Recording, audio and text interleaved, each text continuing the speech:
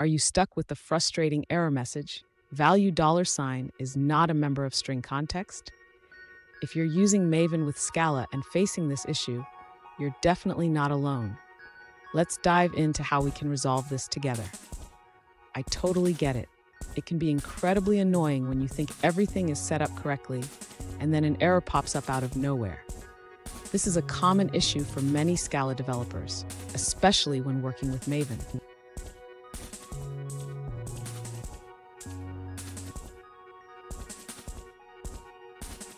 Let's take a closer look at the specific situation. One user reached out saying they encountered the error while trying to run their Scala project. They mentioned that they had already tried modifying their pom.xml file, but nothing seemed to work. Sound familiar? Let's figure this out together. So what does this error mean? The message indicates that the Scala compiler is unable to recognize the $sign in your code, which is often related to missing dependencies or incorrect configurations in your project setup. Don't worry, we will break it down step by step. And stay tuned. At the end of this video, I will share a crucial tip that can help you avoid similar issues in the future. To resolve the error, the user should first ensure that the Scala plugin is correctly configured in the Maven project. This involves checking the pom.xml file for the Scala Maven plugin. Next, the user should verify that the Scala version specified in the pom.xml matches the version used in the project. This is crucial for compatibility.